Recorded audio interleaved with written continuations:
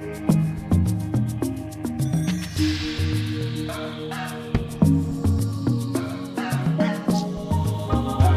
I'm going to do a bit of work on the crossbow. I'm not using it this season. Did I use last thing? I can't remember. Doesn't really matter. Anyway, we're going to check the timing of the cams. I'll show you how to do that. And we'll check the position of that. We're fully locked into position. See, we've got the bow turned all the way in. And the way we do that is we look up here at the position of the cams, and they need to be exactly the same. We come over on this end and see a little bit of brass showing. Come over back over this one, get it back down, get it about the same angle, try to get parallel. Let's do it this way. Okay, get it even right there. See right there, just right at the crest of that hump. Let's come back over here. Do it the same way. See how we got a little bit of lump there? I get it even. See a little bit of line. Try this again. Get it right there. I'd say that's about as good as we'll get for timing. There's a very simple way we do that, but that's not what we're really kind of doing. I don't know if we see right in there.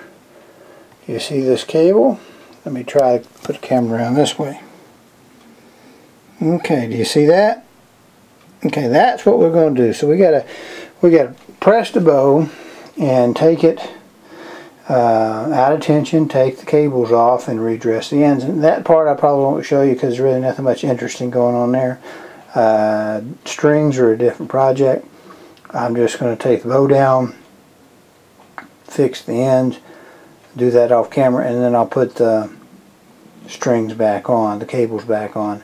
And first thing we got to do before we press it is we're going to back the head screws out right here.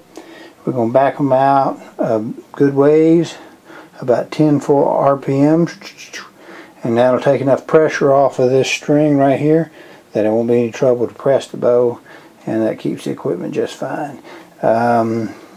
Doing that, in fact, with this particular crossbow, you can actually turn them all the way out and take the tension 100% off. You don't really need a press to take the cables off, but it makes it convenient to hold the bow when you take the cables on and off.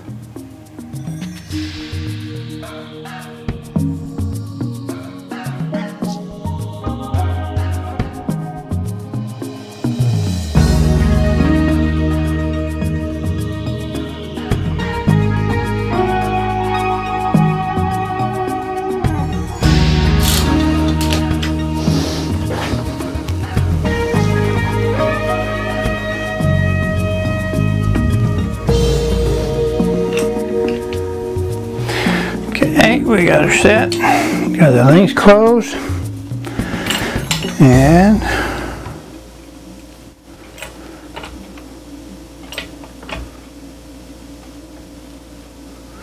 it's okay, she's loose. Now we got to maybe take it a little bit more to get this rotated enough to get the string off. I don't know, let's see if we can get the string loose, which will rotate it up, get that off, where we can get back to the cable. Let's just go ahead and take that string completely off, get it out of the way. I'll put it back on in a minute, I guess.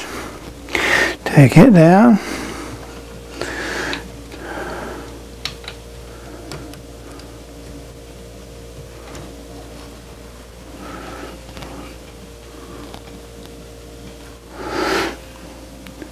You see how the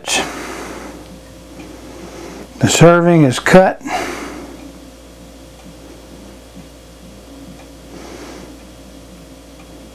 I'll have to fix that. Now there's one of the cables repaired.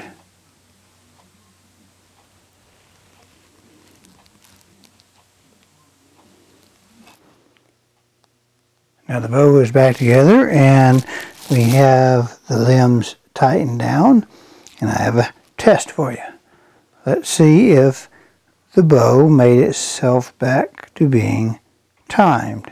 Take a look at that cam position. Got a mental image. Okay, let me see if I can get it here. Okay, see that one? Go back.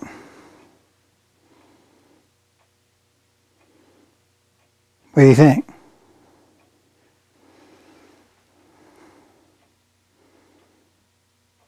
To me, I'd say no.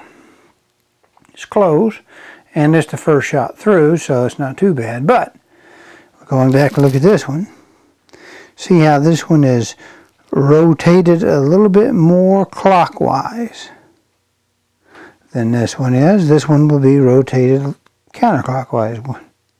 And then when you draw the string, they rotate just backwards. So, I believe that I need to loosen this one up.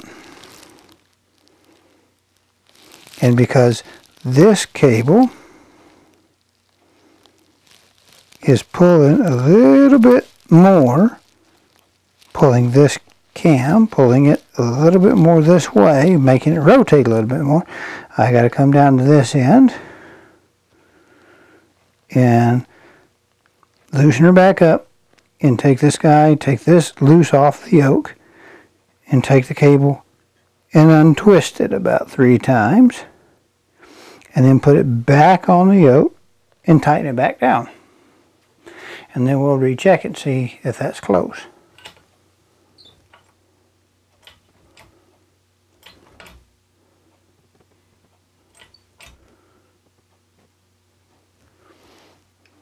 Okay, now, like I said, it's this one.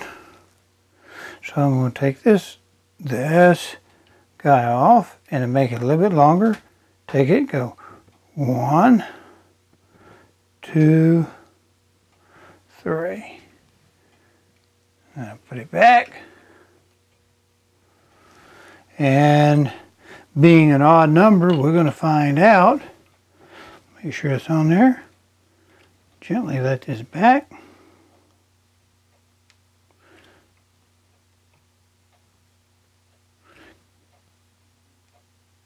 Come on. There we go. And now, what I do, turn the bow back down to where it was, and we'll see the position of the cams. And hopefully we did it on the second shot. Okay, let's see if the twisting timed the cable. Let me see if I can get close to being parallel with the edge of the bow. So we got just almost flat there.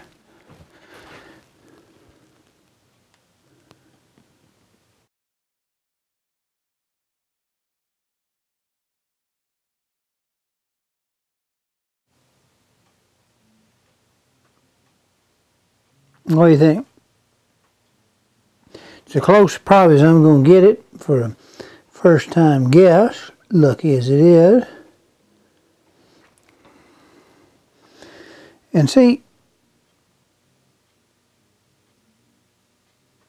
what will happen is, if the cams are off, when they're pulled, they're going to pull around at a different rate, which is going to affect what part of the string is pulled. And the center of the string will be pulled more one way or the other. So you're not going to get a straight, your center of your string will not track back straight. It'll actually deviate to one side or the other, because the cam, one cam will be rotating a little bit more than the other. And that's why you want to go through the hassle of trying to go through all this mess.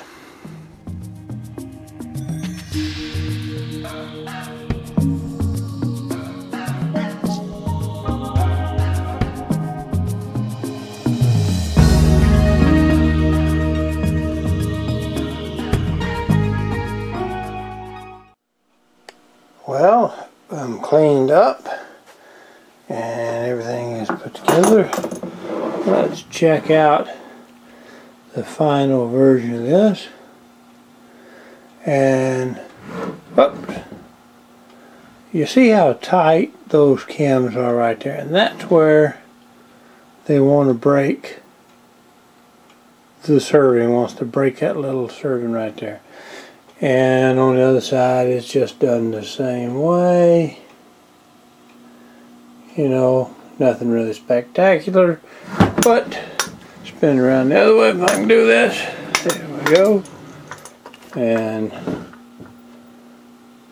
we got the center serving back in place. Actually, it's only anchored well on this one side, and because I've taken my little sheet down, it doesn't want to focus well, but we get the idea. Right there you can see the little nub come out of it. But you know, we've been able to take care of this ourselves and not have to send it to a bow shop. So anyway, that's how you time a crossbow.